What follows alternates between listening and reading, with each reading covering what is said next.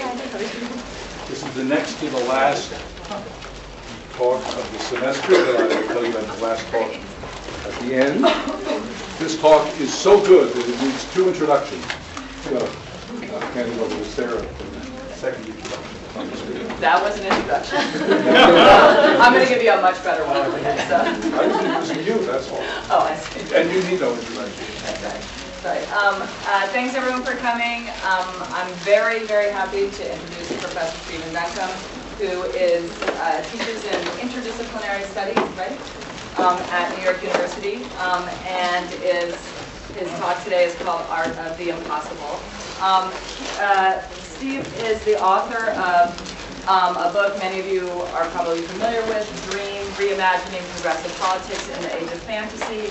He's also the author of Notes from Underground, Zines and the Politics of Underground Culture. He's also the editor of a collection called The Cultural Resistance Reader. Any of you in the group here who have taken communication and culture here, 206 or TA'd for that class, know this book very well and know how useful these introductions are to people like Gramsci and others in that book. Steve is also, I'm particularly happy to bring him here today because we've been talking a lot in this department about what it means to be a scholar activist, how you can do activist work when you're also producing scholarship in the academy. Steve is the kind of quintessential definition of the scholar activist. He is an organizer. He's a long-time committed political activist. He organized the New York chapter of Reclaim the Streets. He is also the co-founder and co-director of a new center called the Center for Arts Activism. Is that right? Artistic Activism. And so is an incredible resource for us in terms of thinking about how to kind of do political activism while producing scholarship that is also politically active.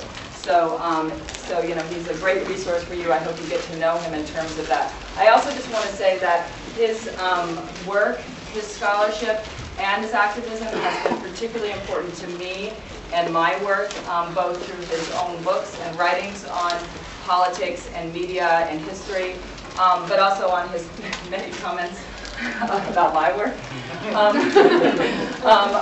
When I try to kind of navigate through the messiness of thinking about what it means to be political, what it means to be an individual, what culture and art mean for us in this particular era that we're in of neoliberal capitalism.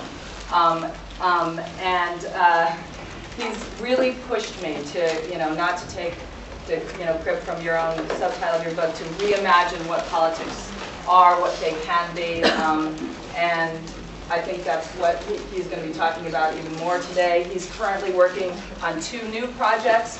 One of them is about the art of propaganda in the New Deal era, and the other one is, he wrote it down for me, if you're going to remember, an open access, open source, multi-platform, digitized version of Thomas More's Utopia, called the Open Utopia, and he'll be talking about that today. So please welcome Steve Duncombe.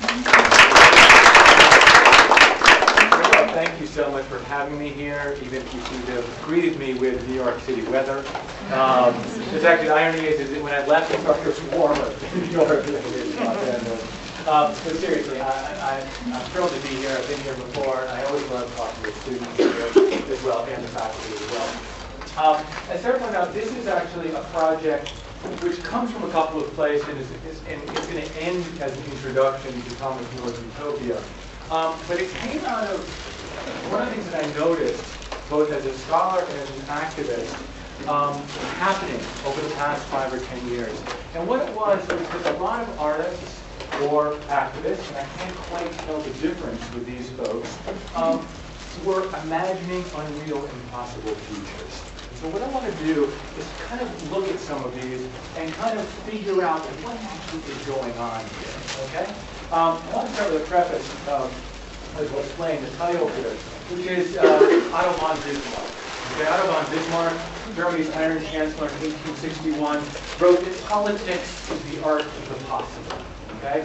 And Bismarck was articulating the core philosophy of that hard-headed, hard-hearted realpolitik which he was famous for, which is this sober understanding of what is possible based in a rational understanding of the present circumstances. In our times, it was Henry Kissinger, probably the great practitioner of realpolitik. But what I want to discuss today is an approach which is currently being practiced by artists, activists, and media makers. We're looking to recapture the transformational promise of their craft, which is an approach to politics, which is perhaps better suited to the real conditions of today, but understanding that the real conditions today also include a heavy dose of fantasy, of mediation, and image narrative, and so on and so forth. In other words, what I want to suggest here is a sort of a dreampolitik, whose core philosophy might be described as the following. The politics is actually the art of the impossible. On November 12th of 2008, New Yorkers awoke to a special edition of the paper of record. Early this morning, readers nationwide were delighted to find out that while they were sleeping, the wars in Iraq and Afghanistan had come to an end. According to the newspaper's publishers, 1.2 million papers were printed at 6 different presses.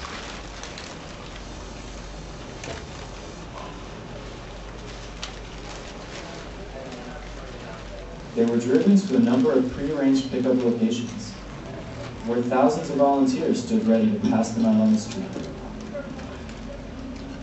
Articles in the paper announced the establishment of national health care, the abolition of corporate lobbying, a maximum wage for CEOs, and of course, the end of the war. The paper includes international, national, New York, and business sections, as well as editorials, advertisements, and even a page of corrections. I don't know, it's like a dream, you know, you talk about it, everybody's talking about it, it's like, this war needs to end, and here the war is over.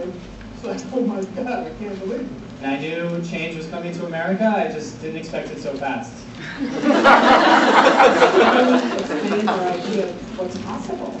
This is a deep, positive, potential thing happening here. So I'll take the credit for that, and I think the time should take.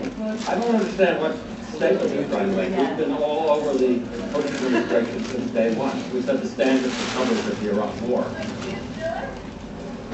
Where's the exercise or that is atrophied, or something, a civic muscle, a thrifty muscle, a generous muscle. The war is over. Wow, unbelievable.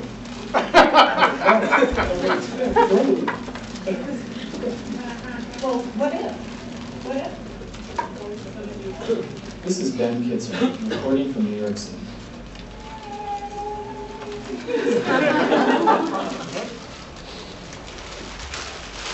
The New York Times Special Edition, as it was called, was a project facilitated by two artist activists, Steve Lambert of the Anti-Advertising Agency and Andy Bickelbaum of the Yes Men. And it included the contributions of literally hundreds of people and a participation of about as many, passing out not 1.2 million, but 80,000 copies, still impressive nonetheless, on the streets of New York. The edition of the Times was not a record of what was. The New York Times, of course, built itself as the paper of record, but instead an active imagination of what could be. As one person in the book says, it's like a dream. Or the closing woman, the woman at the end says, what if? Now I should let you know, if you haven't figured out, that all that was staged. This happened 2 days before it was ever taken out. You might have noticed there's a pretty famous TV star in there, and even the great New York Times reporter of the tape. They're all actors and friends or what have you, okay? The product was a tangible product. The paper was a tangible product of an imaginary future, as imaginary as the people of the future. As the altered motto in the upper left corner reads, up here, which you may be able to, probably not be able to see, but it says, all the news we hope to print. Okay, instead of all the news that's fit to print. In other words, it was a utopian media practice. Now, it wasn't a solitary instance, but it was a part of a string of utopian and dystopian expressions. It sits someplace on the line between art and politics. I'm just going to go through a couple of these. This works. a melting planet, a concerned leader, a ticking clock, in a world on the brink. Some say that could be trusted. The oil is worship interests. They're assuming the mantle of a government people. In an age ruled by fear. We're talking about money. Our theories are based on conspiracy theories. How many planets do we have?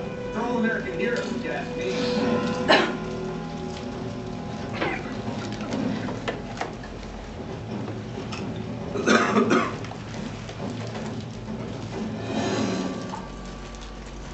Needless to say, there was no documentary, there was no agency.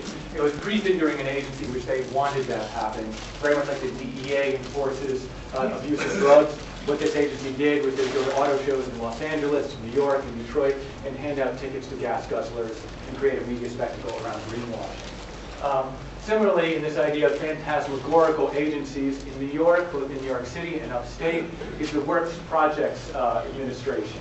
Essentially a recreation of the WPA from the New Deal era, including working with communities, talking to them about what they want done, raising money on Kickstarter, and actually having work done, such as Legion Gardens, creating picnic benches, and so on and so forth. Pushing this a little bit further is a hypothetical development organization. This one's based out of New Orleans.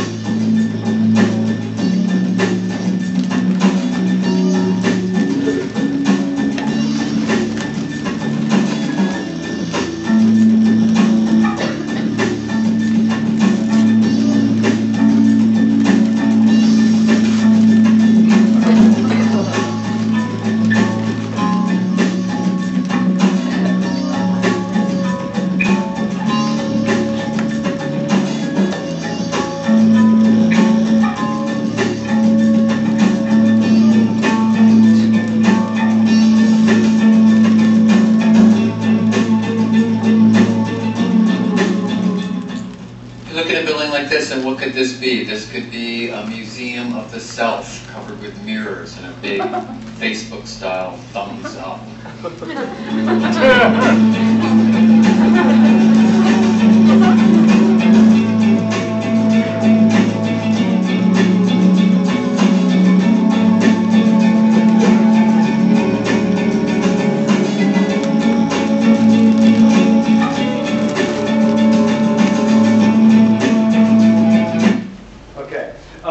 From Finland is a group called the NYU Artist Association. So I don't know if any of you heard this, but created a organization of micronations. Essentially, nations which don't exist. Here is let's see, this is the SOS Nation, singing national anthem. The passport is NSK, Sealand Island, which actually is an island built on an old oil derrick. Out of Canada is a group called the Small Wooden Shoe, which has created a Toronto which exists on top of Toronto, or at least plans for it. I don't think it will be executed anytime soon. Most of these are utopias, but also you can see it's kind of dystopian practices. These are from Found Futures, which is Stuart Candy and Jake Dunnigan out of Hawaii's Futures program in the University of Hawaii, in which they create postcards of what could happen in Hawaii 50 years in the future. They've actually taken over neighborhoods and done the same thing, particularly Chinatown in Hawaii. Let's see. From London, this is artists Robert Graves and Didier Jones, who have created a series of beautifully haunting images of London 20 years in the future with climate change. This is London under 6 meters of water, and this is Buckingham Palace surrounded by shanty towns. And one that just recently happened, a sort of a utopian, dystopian moment, which you may have seen, is Chevron campaign. But this isn't really Chevron's campaign. Chevron had a campaign which was about, the We Agree campaign. Well, the Yes Men and Rainforest Action Network and Amazon launched immediately, even before it was launched, spoofed it. And instead, prefigured the type of corporation which Chevron is claiming to be what we'd like them to actually be, which is it's actually about companies which should clean up their mess and are going to clean up their mess.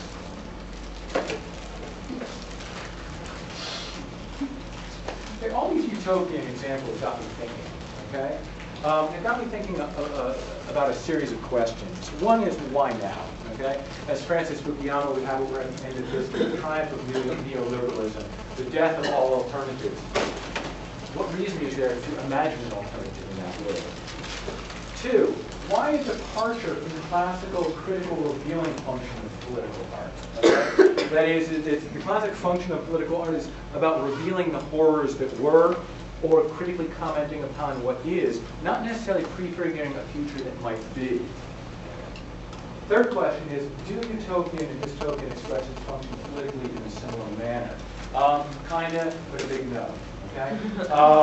And finally, what are the politics of utopian expression? Because we don't have time to do any of this, I'm just going to cut to the chase, okay? Which is trying to figure out what are the potentialities of the politics of utopian expressions like this, okay?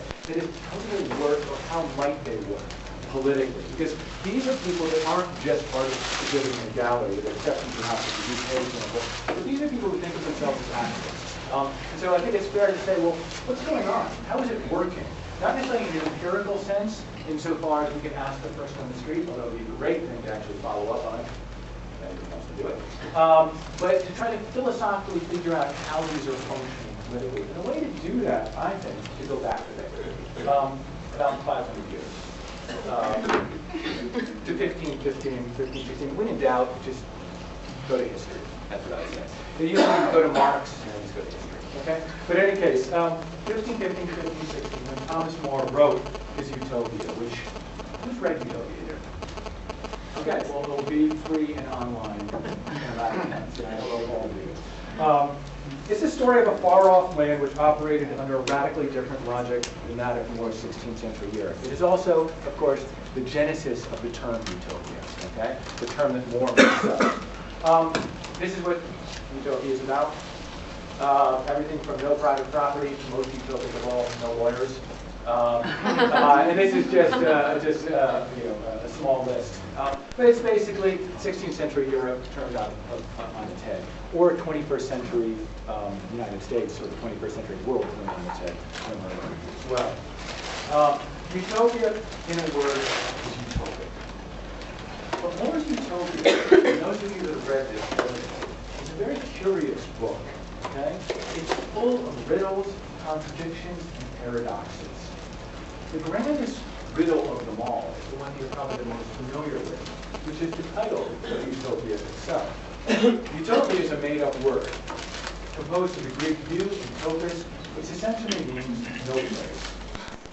In addition, the storyteller, okay, that is how this works, is Thomas More, who's a character in the book, meets up with his friend Peter Giles, who's also a character in the book, but they're real actual figures in the literary life of Europe at that time. And Peter Giles introduces him to his traveler, Raphael Hythloday. And Hythloday tells them the story of this magical far-off land. Well, Hythloday, Raphael's last name, comes from the Greek kuthlos, okay? And kuthlos in Greek actually means purveyor of nonsense or trifling things. And this is something that all of his readership would have known because Plato actually uses kuthlos in this way in all of his dialogues. So here we are being told the story of a place which is named out of existence by a narrator who is named as unreliable. And so begins the big debate for 500 years now about utopia. Is it a satire? That is, an exercise demonstrating the absurdity of such political acts of imagination? Or is it, on the contrary, an earnest effort to suggest and promote such alternatives? So there's evidence for both sides, okay? Here's the evidence for the satirical interpretation. In addition to the names given the place in the narrator, Moore, in his description of the island of Utopia, makes seem very attractive things that in his real life he'd seem dead set against. Moore in his real life is a lawyer. Moore is a landowner. Moore is a king's counselor, a Lord Chancellor. Moore studied for the priesthood, and perhaps most importantly, Moore is a man, okay? And he creates a world in which he basically disempowers himself, okay? A world in which lawyers are outlawed, there's an elected priesthood and government, a lack of private property, and so on. He then places these real political suggestions, okay, these real alternatives, with such absurdities, like the fact that utopians use gold and silver chamber pots, okay? So one can see that perhaps what he does is link these two things and therefore make all politics, all political alternatives to 16th century Europe status quo absurd. And you can imagine the phrase, the dialogue going something like this. Well, no private property, communal property, well that's just about as absurd as taking crap in a gold chamber pot. And this is just one instance, okay? Throughout the entire book and the ancillary letters, most of you probably have read Utopia if you have just as a book, but it was packaged with all sorts of letters on both sides from his literary friends. And throughout all of it, there's all these erudite puns, which basically suggest that we're supposed to read Utopia as a joke. One of the greatest ones is a long dialogue about the measurement of a bridge. And Moore wants to get how wide was this bridge? How long did it span? He goes back and forth with Peter Giles and he says, well, when you see Raphael, you should ask him. Okay? Now, this only works. It's not a great joke, but you know, it's a joke nonetheless. But it only works because we know that Raphael doesn't exist. You're never going to be able to fact check this because there's no one to ask. Okay? And so it goes. On the other hand, there's evidence for the sincere interpretation. Raphael, our narrator, is named after the archangel Raphael, who gives sight to the blind. Moore is a devout Christian. He wore a hair shirt early on in his life and studied for the priesthood, who sincerely believed in the community of equals of Christ's disciples. And the utopians in the book, we're told, while retaining their religious tolerance, are attracted to Christianity very much for its communalism. There's also the painstaking details that Moore uses in describing Utopia. The bridge, what the island looked like, and so on and so forth. That is, he wants the reader to actually picture it in their mind. In this interpretation, sincere interpretation, Moore uses the absurd, because there's no denying that taking crap in a chamber, gold and silver chamber pot is absurd. He uses it perhaps as a way to have his radical ideas, which might be considered heresy in his time, yet also distance himself from it politically. You can almost imagine him talking to his inquisitors, okay, and saying, hey, you know, I know I said this stuff about women priests and so on and so forth, but can't you see I was joking? I also wrote about a gold chamber pot, you know, so on and so forth. Okay, so this is the orthodox debate, okay, whether it's satirical or whether it's sincere. What I want to argue is that it's neither and it's both, okay, and that's how we can understand and best understand the politics of the utopias. The genius of Moore's Utopia is that it is both satirical and earnest, or satirical and sincere simultaneously. And it's through the combination of seeming opposite ways of presenting imaginaries that a more fruitful way of thinking about imagination can actually start to take shape. In the presentation of Utopia as no place, and its narrator as nonsense, it opens up a space, not in the text, but with the reader of the text, or the spectator of the text, to imagine what an alternative someplace might be, and what a radically different sensibility might be like. That is, Moore imagines an alternative to a 16th century Europe, but then openly proclaims it just to be a work of imagination. It can never be realized. It can't be realized because it's unrealistic. It is, after all, as he says in the title, no place. But the reader's been infected.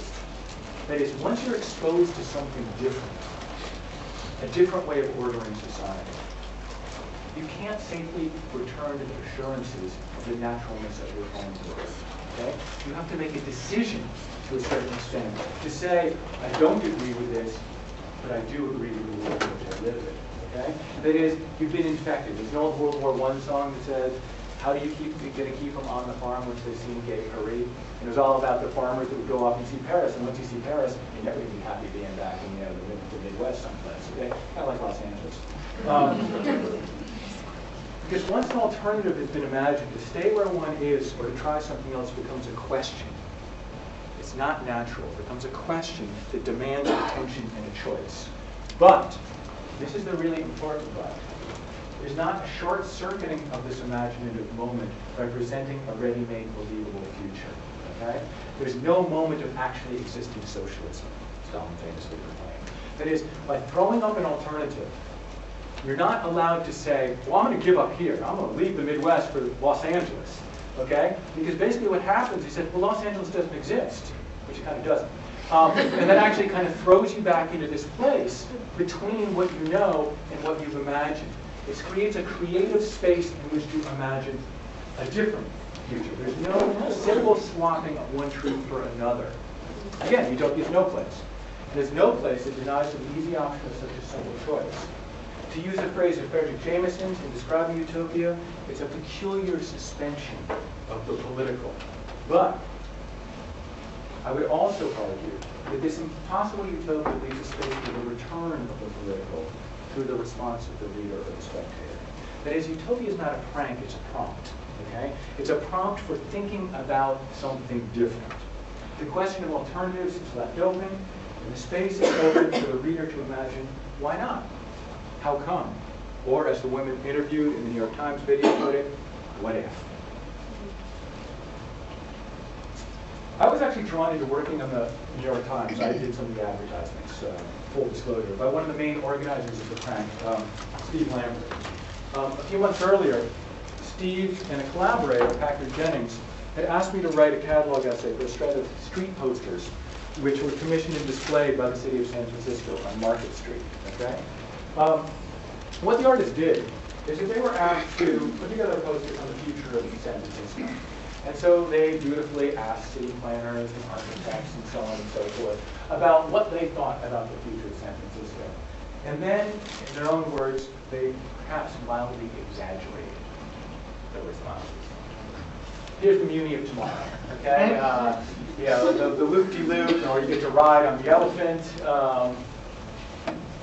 The Z-line, fastest way across the bay. Candlestick Farm turned into an organic farm, with linebackers turned into plows. Movable city. We get stuck with these ugly buildings. What this is about, you have public plebiscites every 4 years or so, and you decide to move. Buildings or blow them up if you don't like them. But this is actually my favorite, which is, turning San Francisco into a wildlife refuge. What's so inspiring and honest about the visions of our future offered up by Jennings and Lambert is their transparent impossibility. A city can become more green with additional public parks and community gardens, but transforming San Francisco into a nature preserve where office workers sit down and have lunch with the gorilla family, it's not going to happen. And that's the point, okay? That is, because it's not going to happen, the fantasy fools no one. There's no duplicity, no selling the people a false sense of goods, okay? There's no claim for actually existing socialism, that you are living in the future now, like it or not. It's an act of imagination that people are aware is just an act of imagination. Yet, at the same time, these impossible dreams open up spaces to imagine new possibilities. The problem with asking professionals to think outside the box is they won't. That is, they and us are constrained by the tyranny of the possible. It's almost impossible to let go of gravity, let go of the laws of physics. By visualizing impossibilities, and by setting that as the goal, Lambert and Jennings created an opening to ask what if, without ever closing down this free space by seriously answering this is what.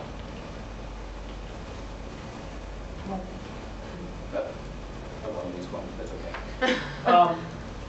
Here's their solution for what to do in Barton. Okay? It's really boring. On the subways. Well, why not actually turn it into a green market? Or better yet, a bar. Or a dog walk. or a lending library, or a taekwondo studio, okay? All of these things are silly, okay? And then standing in front of one of these posters on a street corner, you can probably smile at the absurd idea of practicing taekwondo on your train ride home, sort of like having silver and gold chamber pots. But you may, and this is what the artists are hoping for, begin to question why public transportation is so unifunctional. And then ask yourself, why shouldn't a public transport system cater to other public desires? And then this could get your mind wondering why the government is so often in the business of controlling instead of facilitating our desires. And then that might start you to envision what a truly desirable state might look like. In other words, Jennings and Lambert's impossible solutions, like Moore's utopias, are means to imagine new ones. They are, to quote a phrase of a great book that's Stephen Duncombe, which he ripped off Peter Lamborn Wilson, they are imaginary machines. Okay? They're machines for imagining. They're prompts. There's a famous passage in the Bible that those of us invested in political imagination like to cite. It's from Proverbs 29:18, and it goes like this: "Where there is no vision, the people perish." But those of you that know your Bible know that the sentence doesn't end there. Okay? The full sentence goes, "For he that keepeth the law, happy is he." Okay? And this is the double-edged sword of political imagination. Utopian imagination is necessary. It gives direction, a place to walk toward, yet that imagination will, and to the authors and translators of the Bible, it must soon pass from imagination to law. This is the utopian history from which we're desperately trying to awake. Communism, fascism, and now neoliberalism. All start out as an idea or an ideal, and each becomes law. And it seems to be an inescapable trap in many ways. But I would argue that Moore figured out a way out of that trap. And that is that the vision or the law must be one that can never be fixed or stabilized. This is what Utopia, the book, promises. Imagine alternatives that insist on remaining imaginary, no place. By envisioning the possibilities, Utopia creates that opening, ask what if, without again closing it down and giving a serious answer, this is what. With such visions, the future can never be fixed. There will never be a moment where history is over.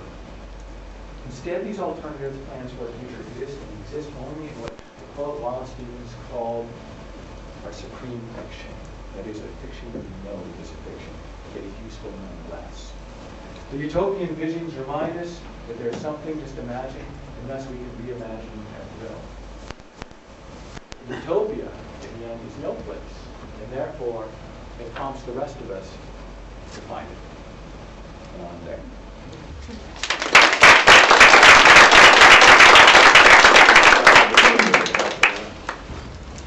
Okay, we have time for questions. What does this have to do with communication? Very well. So if you pose these, or these examples slide over into art, where many of them reside, and we are very much, I'd say, still in a cultural context in which art is defined as useless. In fact, celebrated as useless.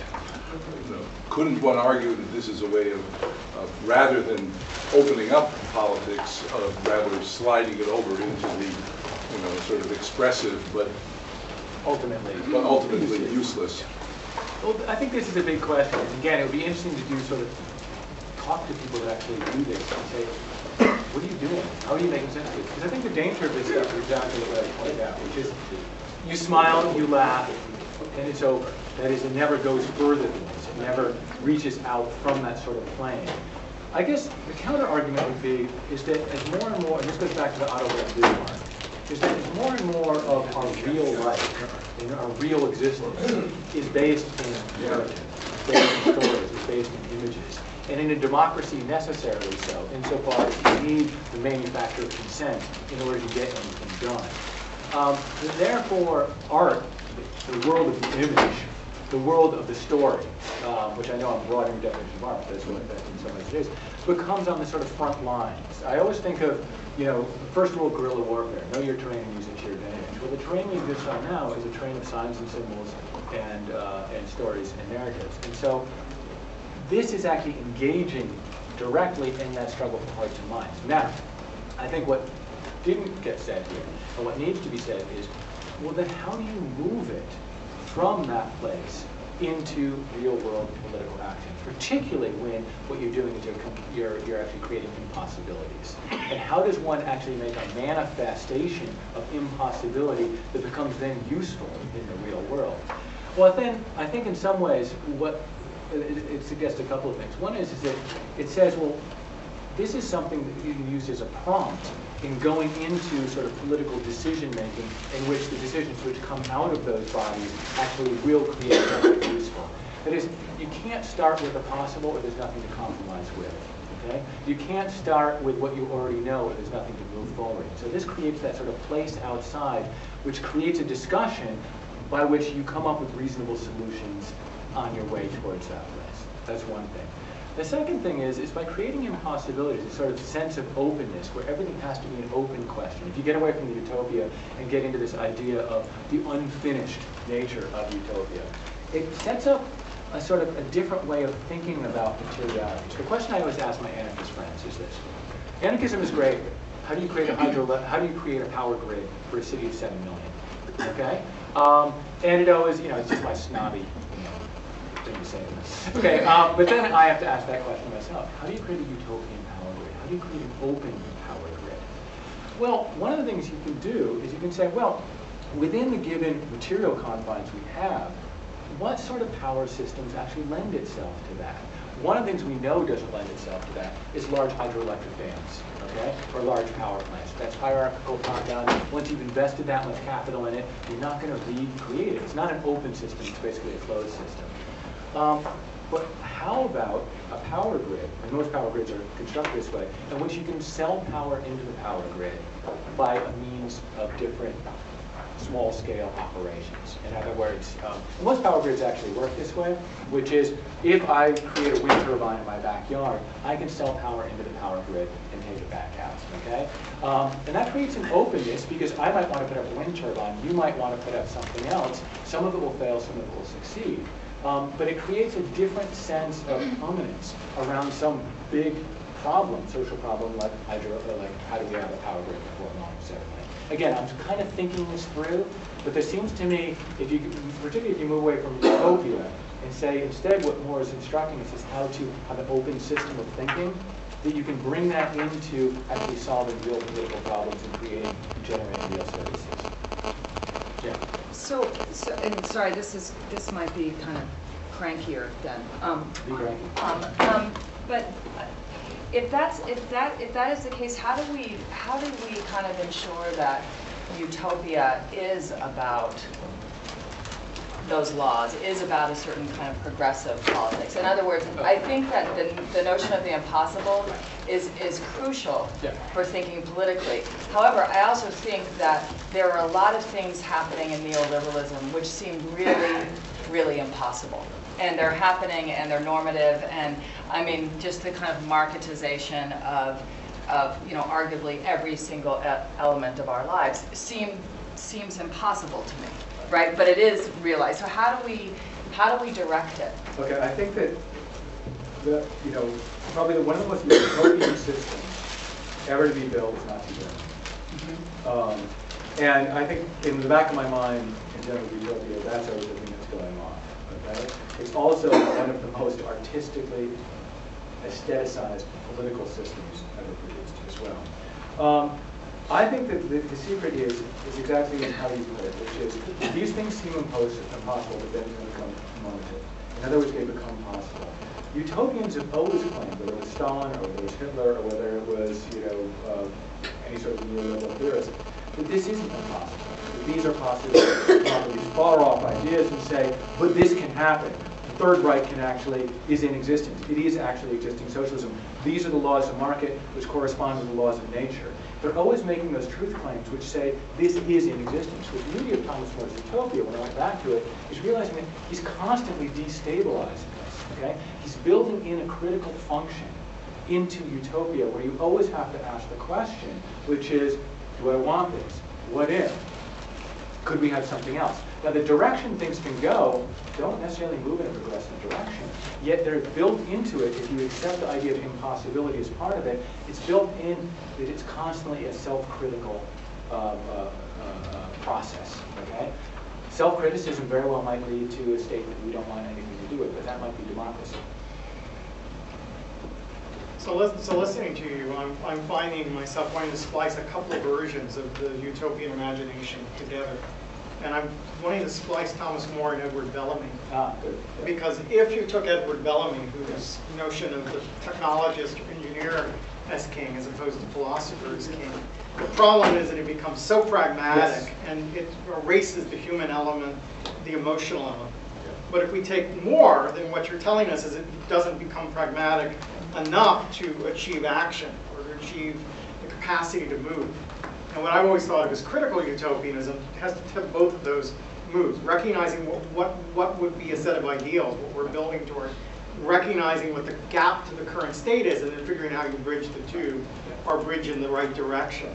And I'm wondering, is there a way to couple the more pragmatic side of someone like Bellamy in with your vision of utopianism? What would that add, or would that totally corrupt what you see as useful? No, I don't think it corrupts what's useful. I think what you need is you need a place for dreamers, you need a place for impossibilities, and you also need a place for engineers. And you need to get them in the same room. And then I don't think that these people are engineers. There was a great, is that Lunacharsky? One of the early Soviet arts commissioners, said these guys play being engineers, the constructivists. They have no idea how to actually build anything. And as Stephen Duncombe said, well, that's the point. Okay, that is, they didn't know how to build things. But if you enter into a conversation with engineers, you've at least given them an idea of a possibility. It might be outside the realm of their possibility. But I think that is important, that this is not, again, something which can stand upon itself. This is a provocation. And what these artists and activists would claim is that the problem at this moment in history is actually, this is something we didn't talk about here, is that criticism by itself is no longer useful, or no longer actually has critical function. And what seems to be the political problem par excellence is the atrophy of imagination.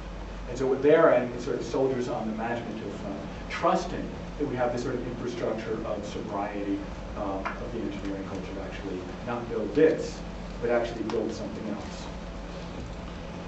To go back, I think this is really sort of circling some of the same things. If you take Jon Stewart's rally on the Mall, is that an example of what you're talking about? Because it could easily be seen as the evacuation of politics in the guise of being... Yeah.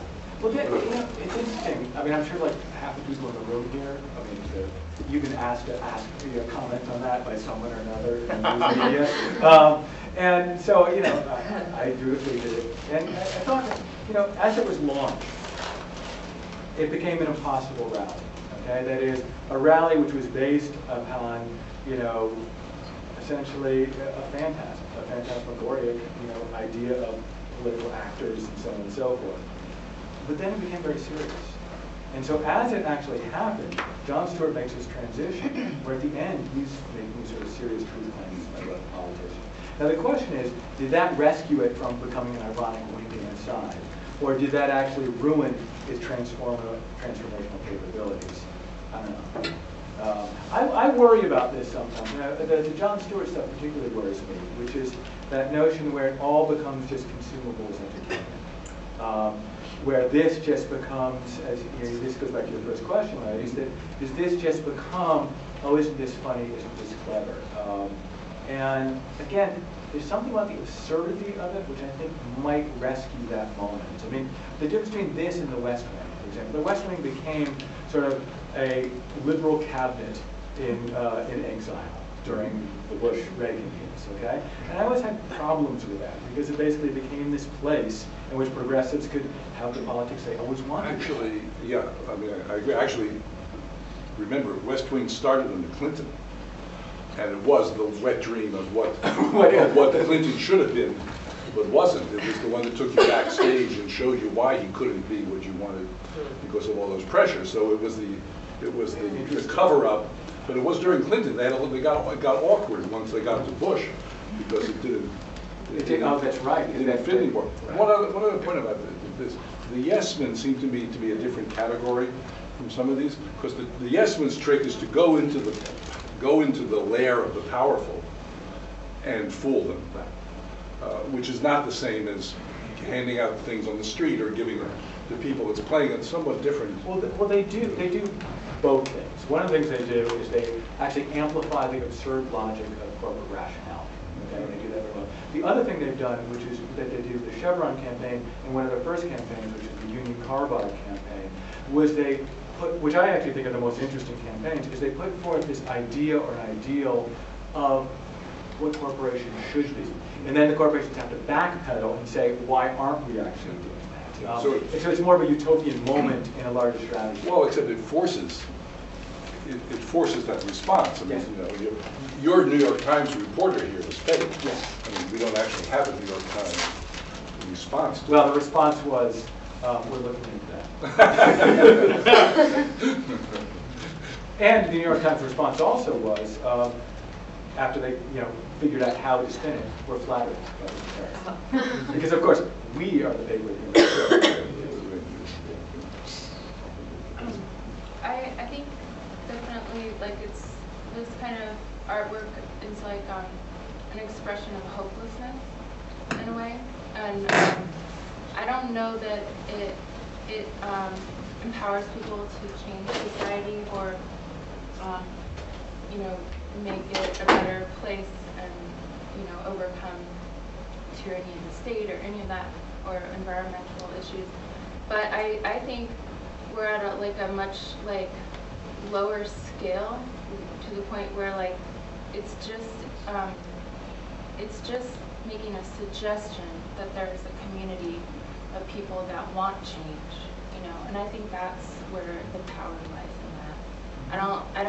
I don't really think most of the people that read this, it's like pearls before swine. They don't even care, they don't even know or look at it.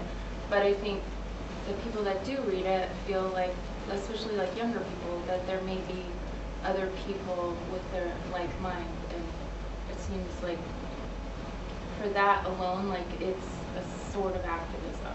It's not an activism in your political sense, but it's sort of like a community acknowledgement and to one another. Then, and I actually think you're onto something there. Therefore, would the content not matter? In other words, would graffiti stencil saying "Stop the War" serve the same function? It wouldn't matter because it's not for sale. That's why it doesn't matter. Because it is this. No one's selling you anything, and you don't have to pay. Yeah. Well, there's interesting. One of the groups that helped us out with this was Improv Everywhere. Okay, Improv Everywhere does not do political stuff. And I talked to the founder. I said, "Why don't you do political stuff?" He said, "Because we're interested in the politics of wonderment. And actually, if it was tied to a political project, just like they've been asked by many corporations, as you can imagine, to sell things, that it would ruin the moment of wonder, which is the not for sale. There must be a sense of not for sale." One of the groups that I've talked to in Spain, who comes out of a long political practice, very sort of traditional political practice, much like my own, is very interested in this sort of politics of non-instrumental wonderment. He basically says, look, anytime we create something, he is from this group, Mango, who does these sort of spectacular, phantasmagorical type stuff, activism. He's like, but anytime we actually then immediately get down to sort of Larry's question, which is, well, what do we do with this? How do we get it to be practical? We lose that moment. We lose the moment that needs to be opened up to imagine what could be different than the tyranny of the possible, okay? Or, the Adorno was called teeth gritting harmony.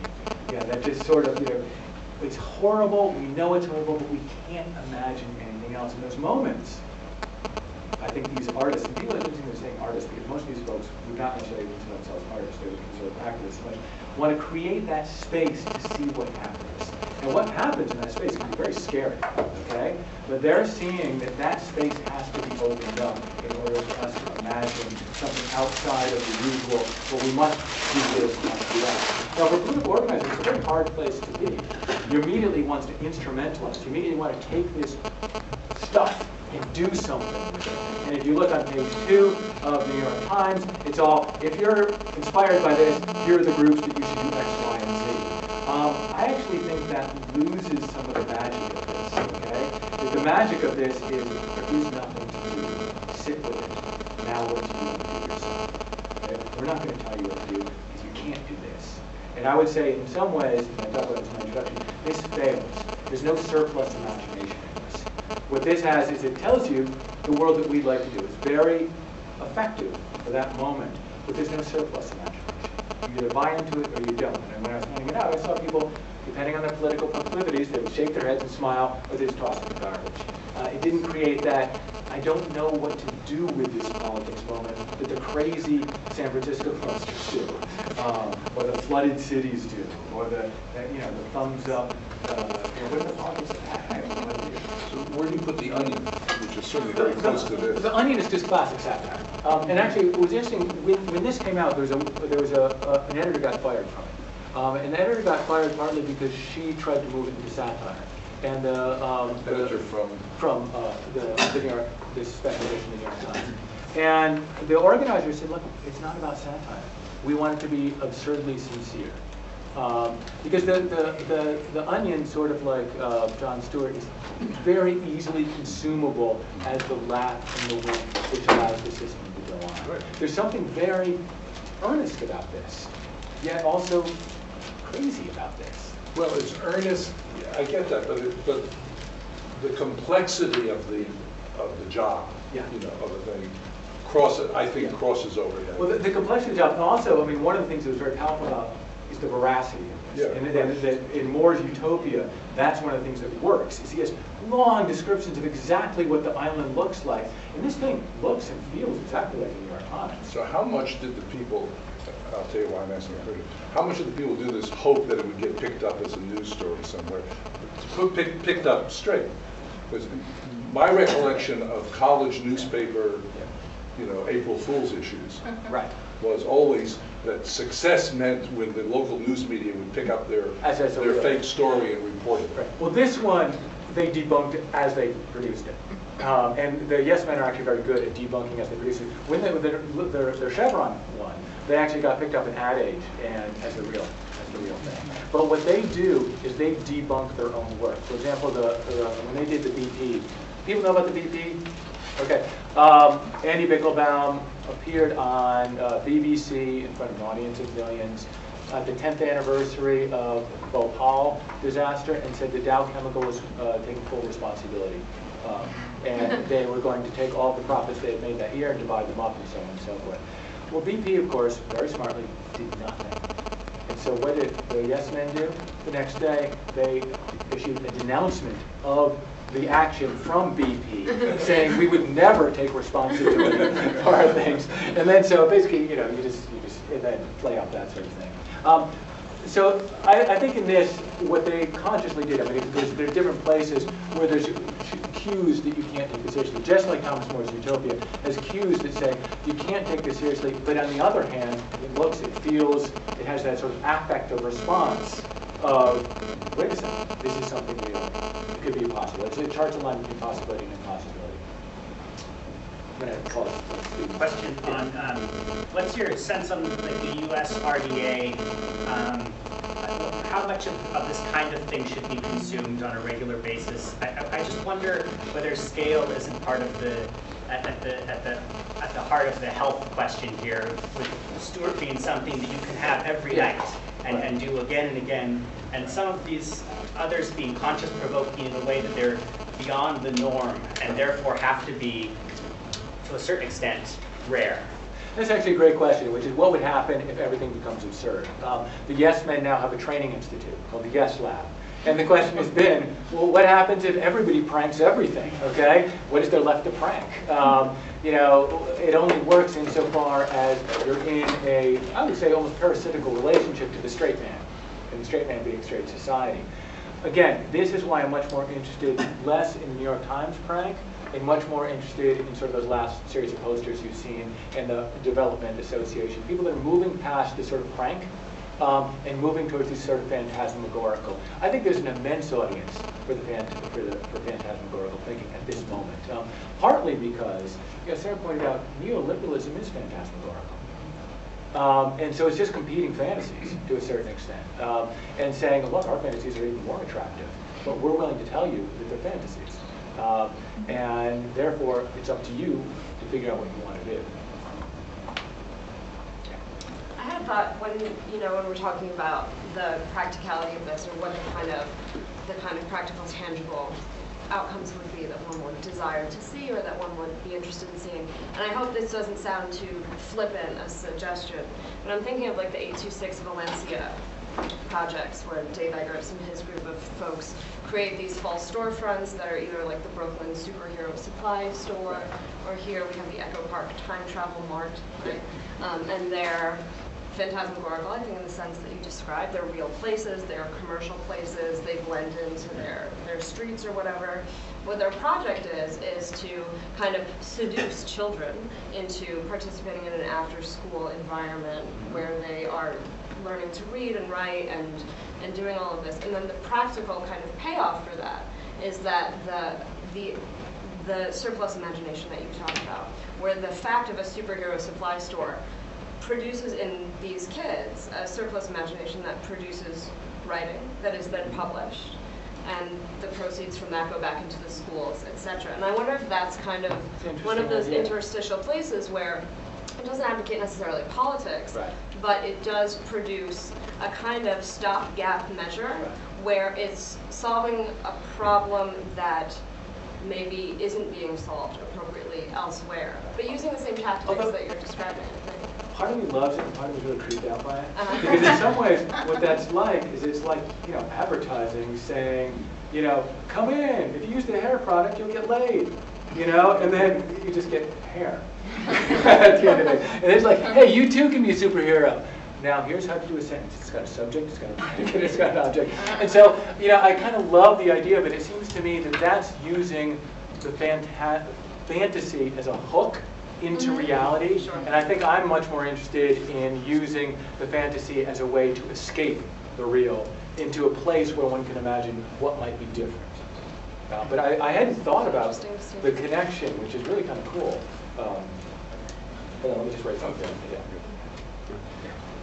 I'm interested in your thoughts of the art being possible in online settings, because it seems like it really gives people the ability to do a lot of this. One of the things that comes to mind is early on when Foursquare came out, location-based services, you can check into different places. So a lot of people had a lot of fun with doing things like checking in to a restaurant in London, and an hour later they checked into a restaurant in San Francisco. Right. I think somebody checked into a location on the moon, actually. Right.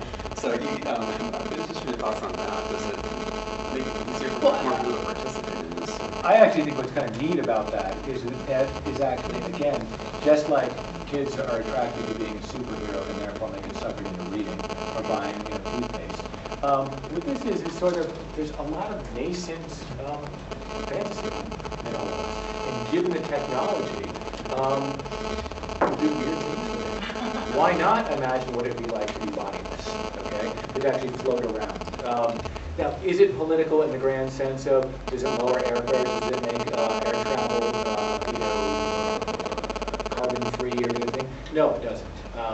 But it does perhaps make people imagine themselves as not national, or not as national. Okay. Again, I'm just speaking off the top of my head here, but I think what your example says is that, like, we want to fantasize. We want to not be bound by the laws of physics. We don't know how, but the ways that we do know how are circumscribed by the market.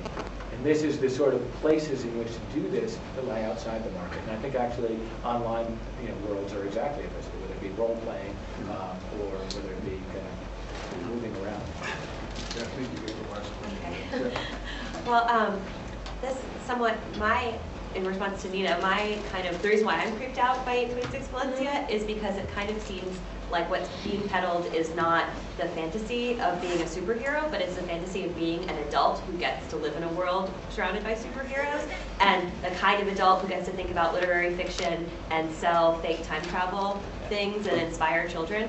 And that is possible, perhaps, if you inherit a fortune from your parents who died suddenly, as Dave Eggers did. And so I guess that kind of comes to this, yeah, well, I think that came after, but about the parents dying, I guess, was the best-selling book. But yeah. But yeah, so what is, I guess it's whose fantasy gets to be spectacularized and whose fantasy gets to be so well realized that it gets to be meaningful? Well, again, look, I mean, this isn't, certain people are going to be able to articulate their fantasies better. The people that put this together are obviously, including some New York Times writers, obviously well-trained professionals, okay? But I guess what I'm saying is that Moore has built something in that basically denies the ability to inhabit that world.